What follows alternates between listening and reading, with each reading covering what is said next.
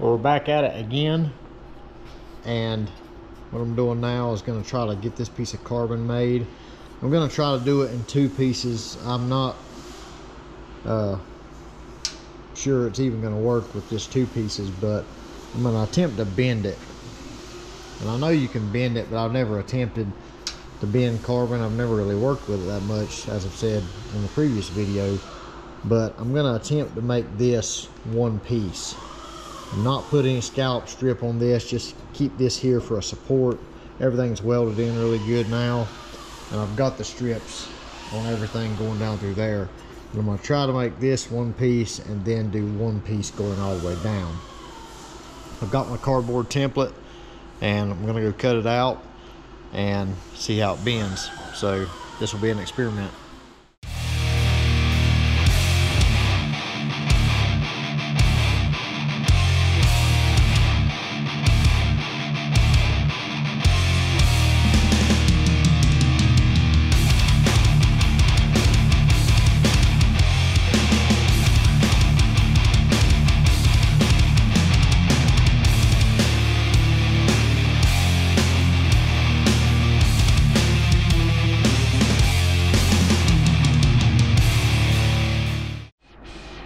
That worked out pretty good.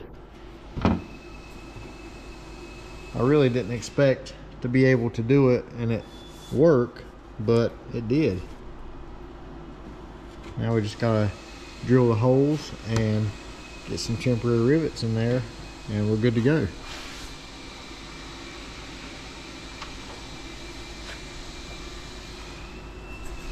So you can bend carbon. Just use a heat gun. Go very, very slow.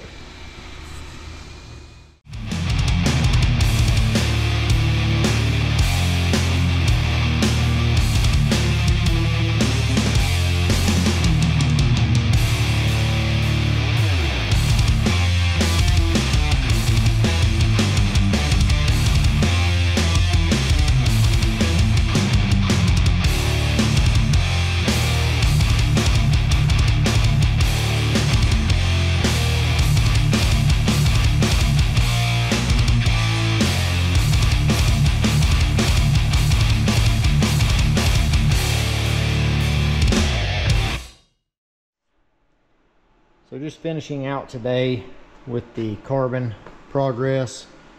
Got this panel, both inside panels done and mocked up. It's turning out really good. I'm actually going to come back and do a little kick up panel right here just to seal this off. You can see how I ran this all the way back, notched it around the tail light. So I'll just do 1 panel here to kind of hide the light back here, so when you look in the car it doesn't look like I didn't finish the job or something.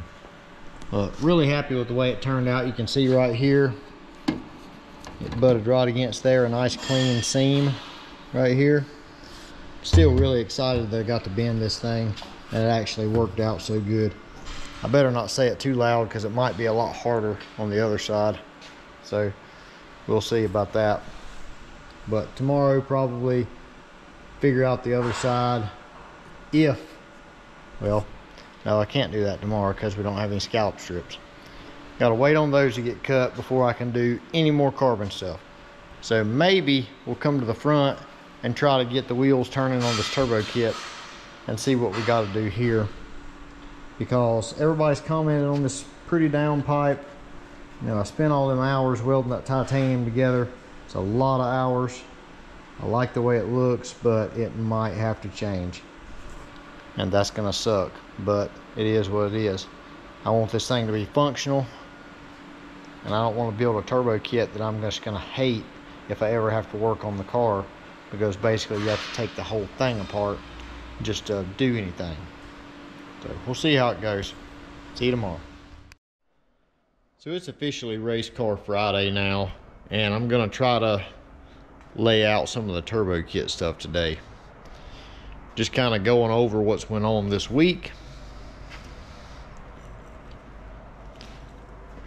After having a short conversation with Michael Bunton, who's going to be taking care of the wiring, I kind of had a realization that I have forgot a lot of things.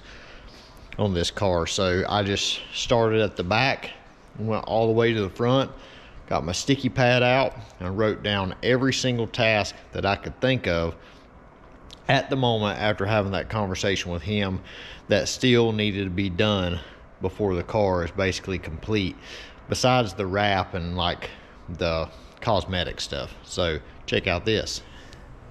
Bam! Look at all them sticky notes. So that's kind of overwhelming looking at that, but it gives me an idea. If I can just pull a sticky note or two off every other day, I can still maybe get it done. So some things that were done since the last section of the video here, we got the battery mount installed from Bomb Track, this little billet piece here. So it's tabbed up and installed. We've got a ground strap right here beside of it to the chassis. I have ordered the coil mounts, basically every sensor, every switch panel, the ECU mount from Motion Raceworks, I got that, which I'll show you all that stuff as it comes in. But got all the wiring stuff besides stuff that Button will actually do. Got the ride height sensor for Banner, the little laser that goes on the bottom of the frame rail. I bet you I ordered 25 different things this week, just little piddly things that I had overlooked and forgotten about. So addressing the turbo kit now, that's what I said the last section I was going to go to next. So here we are.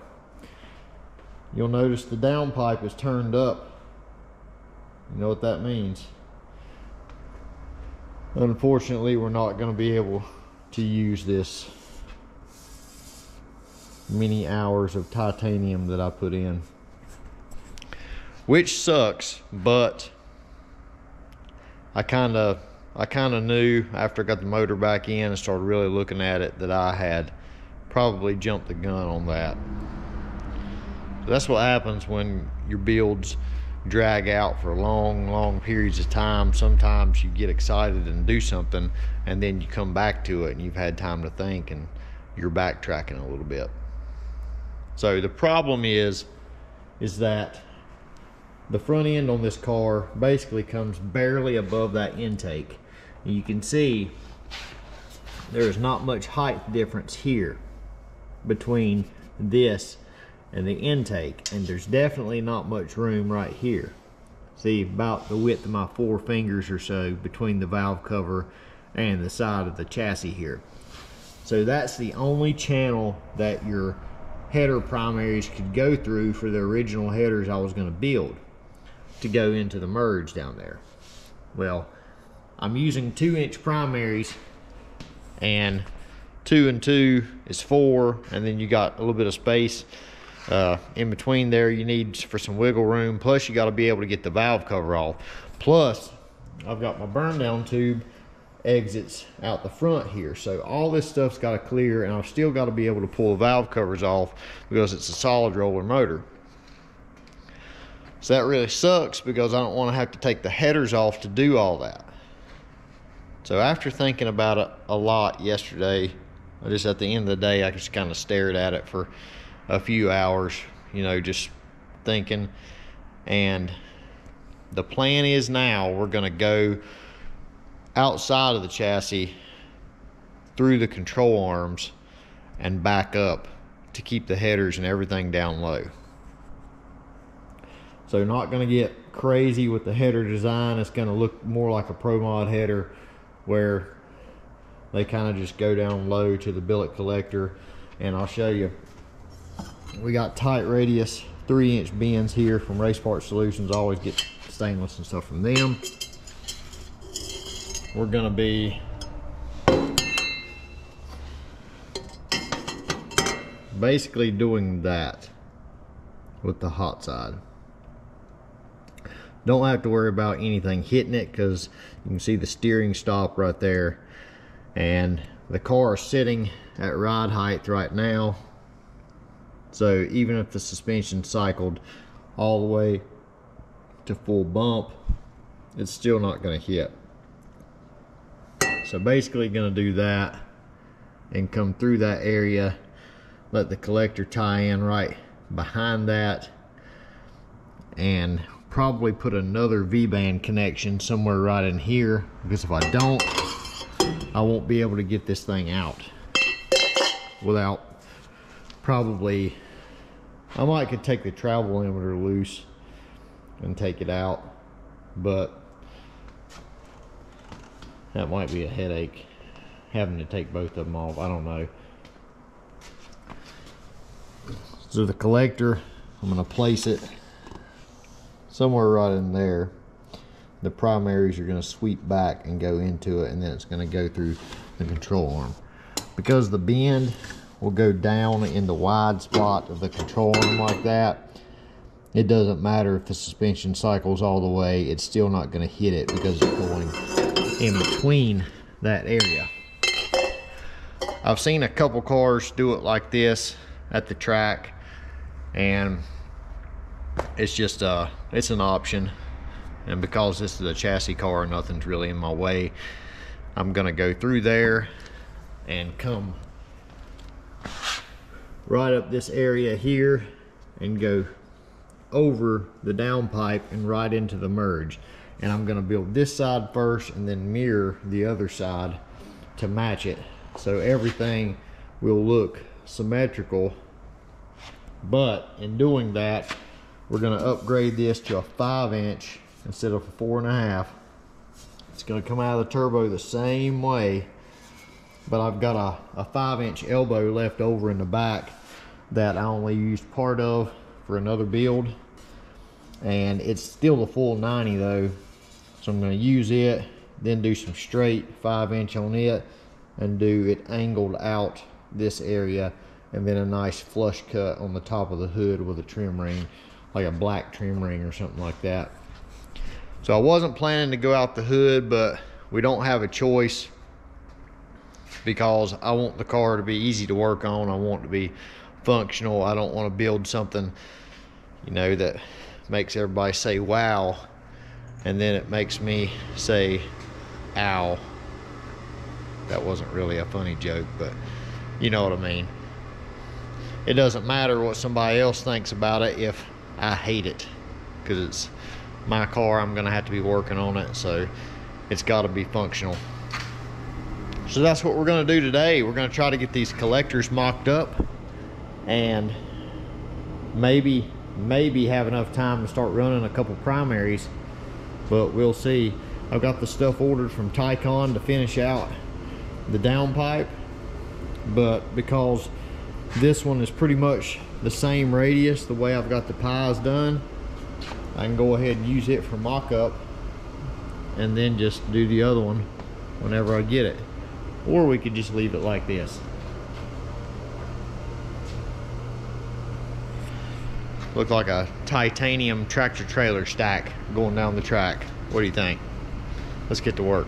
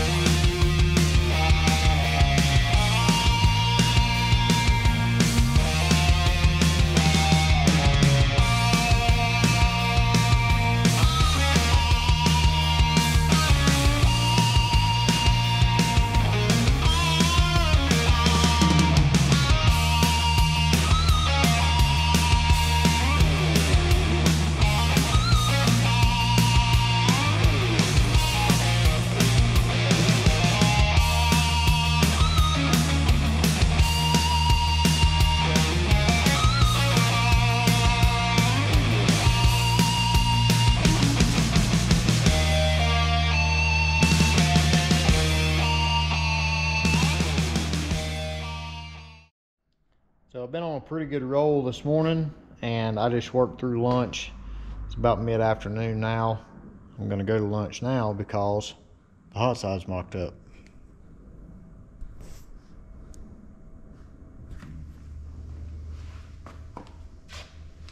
You can see we went through the control arms there, It's back up on the Pro Jacks now because I had it on the crib blocks and I already tested all the clearance and stuff like that. So just taking the wheels off and stuff made it a lot easier for me to hold all this stuff and get it tacked in.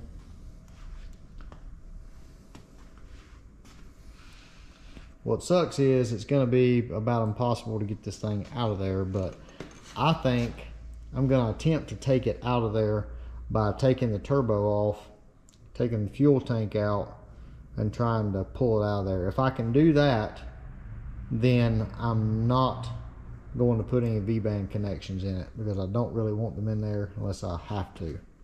But you can see it's pretty symmetrical. Looking at it, the pipes come in from both sides the same angle. The welds are even the same space on both sides, which isn't a big deal, but just a symmetry characteristic of it. See, it goes right through that space there. This one is kicked back in rotation just a little bit because it goes into the turbine from this side. So this whole merge here is stepped. You can see how off-centered it is from the crankshaft.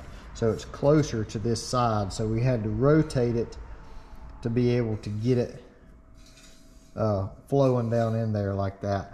And because you've got the fuel tank that blocks it there, plus the down pipe or up pipe, whatever you call it, it's going to come from underneath this. There's going to be a lot going on, so you're not really going to be able to pay attention to this pipe that much coming through the down pipe. I would have made this one rotate back a little bit, but it had to come straight to clear the down pipe. You can see we've got plenty of clearance. I've got it off of the crib blocks now and the front wheels off because it made it a heck of a lot easier to mock up. We go over here and get our titanium elbow. That's going to be the beginning of the up pipe. There's a pipe that we're not going to use anymore. And here's our titanium 5-inch. Kind of scuffed up, and I'm going to bring it back to life. But just looking at it right here, a reducer is going to go on this to reduce it down to 4-inch, which is what our outlet is on our turbo. And that will space it about right there. So you can see it comes right under there perfectly, and that will be right out the hood diagonally like that. So it worked out, and I'm super happy because it does look clean having everything tucked in on the bottom. As far as the headers, they should be pretty straightforward and actually come out a little bit with them. Give plenty of room for the plug wires and stuff. There's plenty of room to do all kinds of snaking around in there, especially on the passenger side. The driver's side, you got the steering shaft to worry about, so we'll probably build this side first and make the other side match whatever we can do with that.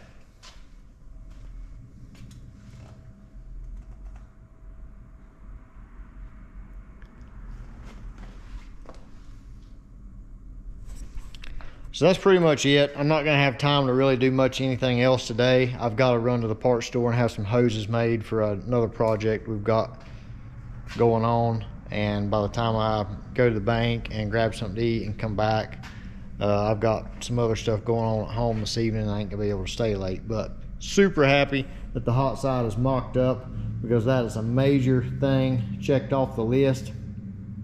So what I'll do, I'll go through and weld all this thing up next, probably get it completely welded and get it back on the car before we do any header mock up, because I don't want it flexing around, I don't want it popping tacks, I don't want it doing any of that while we're mocking up primaries. And furthermore, because it's so long, you know, it's so far away from the turbo, when you're welding it, it could move a little bit. So if it's going to move, I'd rather it move now before I ever start building header stuff. That way I won't have to you know, cheat stuff to get it to fit after I weld it up. The wastegates, I'm thinking, I'm going to put this down before I hit something with it. The wastegates are probably going to come right off this section here and dump right on the ground. That's going to work out really good because that's going to get them out of the way. Going to make them easily accessible right here on the side. They'll be able to be symmetrical on both sides. So really happy with it.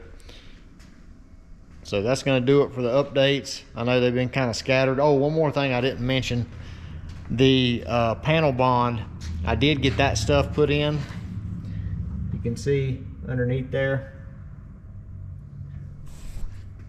It seems like I've already mentioned that, but I'm mentioning it again. Got the end glued in there. That stuff sticks, and it's as hard as JB Weld. I could pull a dent in this fender from the inside with that stuff. I mean, if you grab them rods and try to move them any, it's moving the metal. That stuff is on there. So good stuff. And the great thing about it is the applicator gun that comes with it. It's a 2-part mix. So you put the little plug in there after you're done, screw the thing on, and then you don't have a dried out canister like you do seam sealer or anything else. So you can keep using it and keep using it until you run out.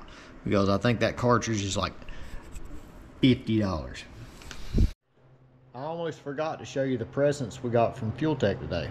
We got pressure sensor. Now this is Fuel Tech, but I got it from A-Tech because Fuel Tech's out of stock of all that stuff. A-Tech, they stock a lot of Fuel Tech's inventory, so got it from them.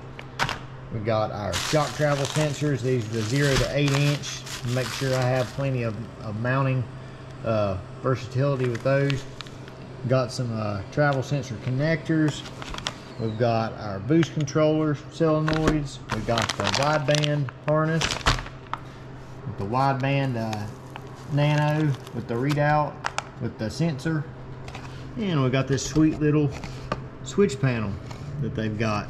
This is the 5-button. My car is pretty simple. I don't need any kind of crazy stuff. Just, you know, start. You know, I don't know what else. Start, maybe headlights, you know, transmission pump. I don't know. We'll figure it out, but I don't need that many things. So I got the 5-button, and that'll work out really good. I've got a special little mount coming from Maven to put this up on the windshield bar. And yeah, so I've got some more stuff coming. Like I said, stuff ain't got here yet, but all my sensor stuff should be taken care of at this point. I should have everything in place as far as that goes, where I can go ahead and put them where they need to go, mount the boost controller, just different things like that. That way when I take it to Bunton, he's not having to worry about anything. So I also got one last thing. I got a little start button to go on the firewall, which just a little cheapy Amazon button, but I'll mount that somewhere in there, kind of inconspicuous. That way, adjusting rockers or valves or whatever, I can bump the motor over from the outside of the car. Makes it really convenient. So that's it. Hit the subscribe. I always say describe. Hit the subscribe button and see more updates next week. See you guys.